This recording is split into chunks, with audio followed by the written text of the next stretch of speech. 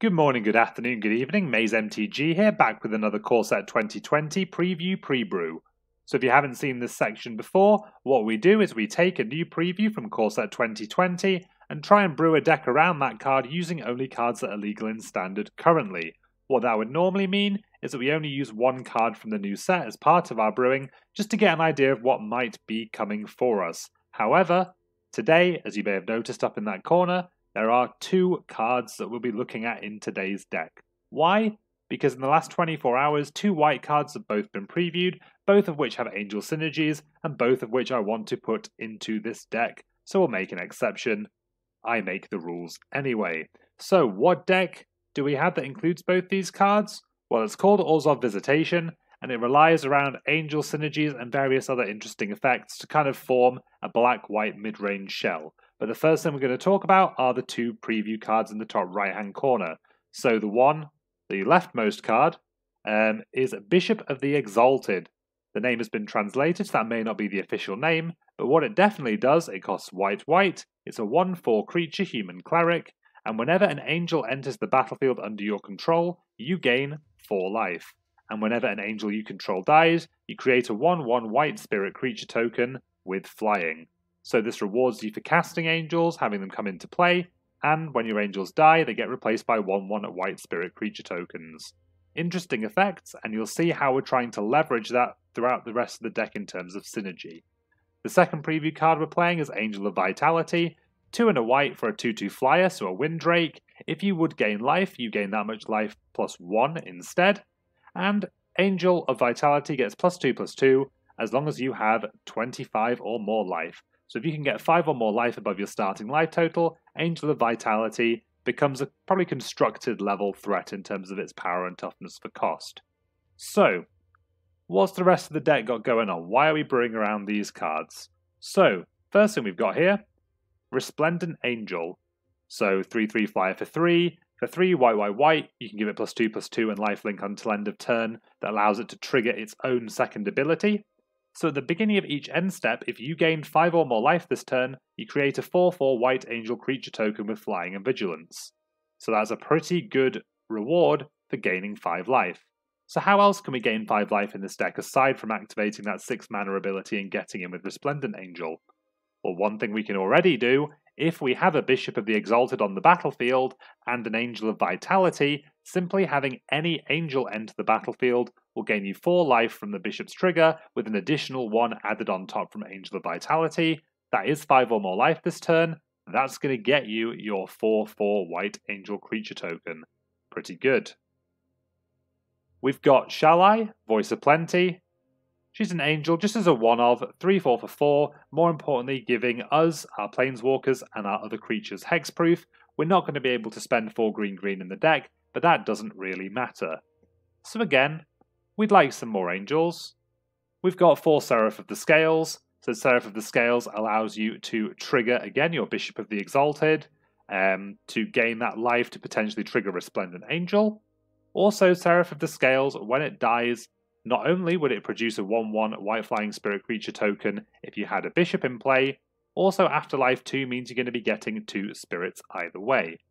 So is there a way to pay off all of these small spirits that we've got coming into play?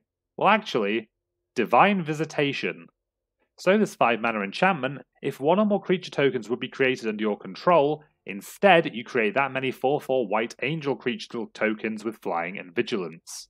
So in the case of Bishop of the Exalted, it doesn't state non-token angel, just an angel you control dies. So whenever an angel you control dies, even if it is one of these tokens, instead of creating a 1/1 white spirit, that angel is just immediately replaced with a 4/4 white angel creature token with flying and vigilance in kind of an unending cycle of giant angelic blockers. So, we've got our token synergy kind of locked down. What about rewarding us for playing all these angels outside of Bishop of the Exalted? Well, how about 2 copies of Lyra Dawnbringer? Our other angels get +1/+1 and also gain lifelink. So again, looking to trigger Resplendent Angel, looking to take our life total above 25 for Angel of Vitality. At 5 mana, we also have one other angel in the form of Angel of Grace. I don't know if it's good, but it's certainly very fun. It's a 5/4 flash flyer, so it can come in to surprise your opponents, with a Lyra coming in as a 6/5 with lifelink. Pretty big swing in its own right. Also, when it does come into play, damage that would reduce your life total to less than 1 reduces it to 1 until the end of the turn, so effectively you can't die to damage the turn this comes into play, and it does have some additional utility exiling itself from your graveyard as well.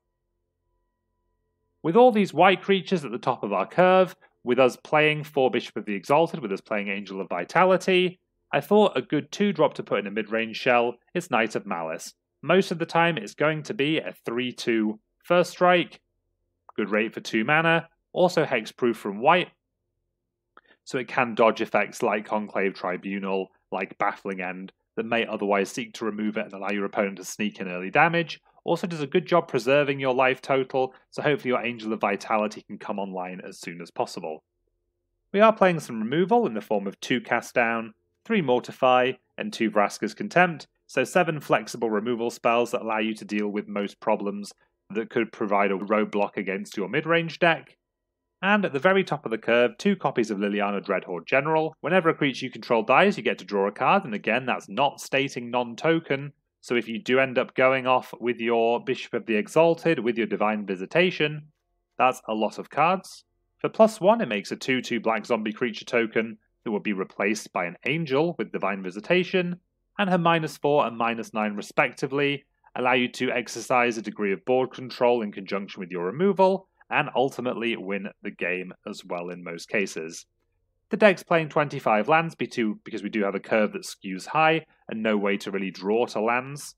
That's 4 Godless Shrine, 4 Isolated Chapel, and then 17 basics with a skew towards white, because our Bishop of the Exalted is white-white on turn 2, and Resplendent Angel is white-white on turn 3 as well. And ultimately, that is Orzhov Visitation in a nutshell. Let me know what you think. Are we getting the most out of Bishop of the Exalted and Angel of Vitality? Are there any changes, any suggestions, anything you would do differently with the deck? If there is, please let me know in the comments below what you would do. If you enjoyed this video and you'd like to see more as we move through the Core Set 2020 spoiler season, please consider subscribing to this channel. You can turn on notifications that let you know when new videos do go live. And if you'd like to see me playing Magic live or some of these decks after Core Set 2020 does release, you'll find a link in the description below to my Twitch channel as well, which is twitch.tv/MazeMTG. Whatever you choose to do, I hope you enjoy the rest of the Core Set 2020 spoiler season. Have a fantastic day, and I will see you all very soon.